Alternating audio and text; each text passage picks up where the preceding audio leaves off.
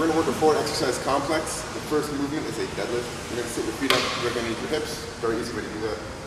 One foot in, toe to the heel, rotate back out. All right? You grab the bar as close to your legs as possible while keeping them out of the way.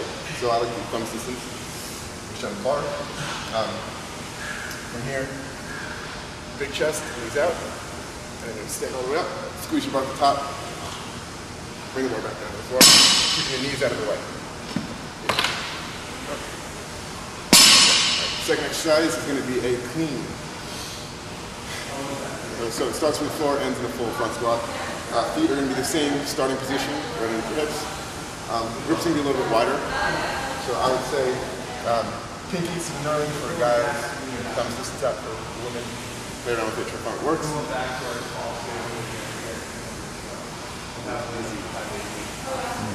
Okay, so you're going to have a slightly lower hips than the deadlift. You grab the bar. Get to that starting position, big chest up, keep the knees out of the way, and bring the bar all the way up to your shoulders. So, watch the chest, all the way up, and then catch. Down, all the way up. Alright, turn all the way up. This is the power clean. Now the last part is going to add a full squat to it. So here, all the way up, up to the squat. Okay. Alright, that's your clean. More.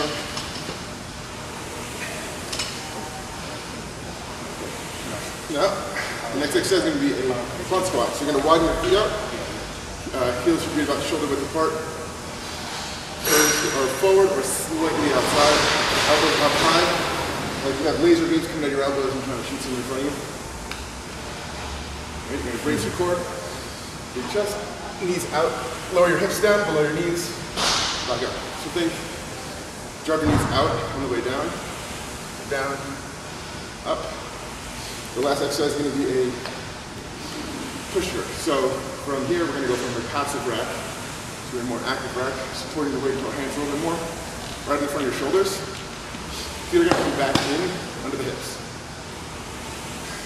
Right, you're going to keep the ribs down, abs tight, and pull your head out of the way. So keep it nice and back. You don't want the bar going on your head. You want to move yourself out of the way of the bar. Right? From here, you're going to dip, drive straight up. You're going to use that momentum from straighten your legs to get the bar up. So, chin back, and dip, drive straight up, bring it back down, and then on the jerk, you're going to catch and soften it. So it's dip, drive, dip. So dip, drive, dip.